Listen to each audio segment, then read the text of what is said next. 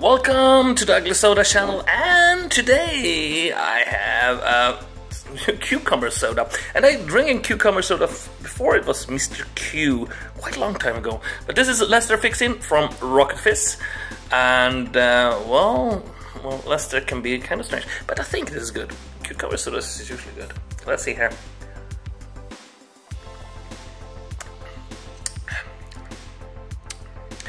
Mr. Q had a better cucumber taste. This is more sweet.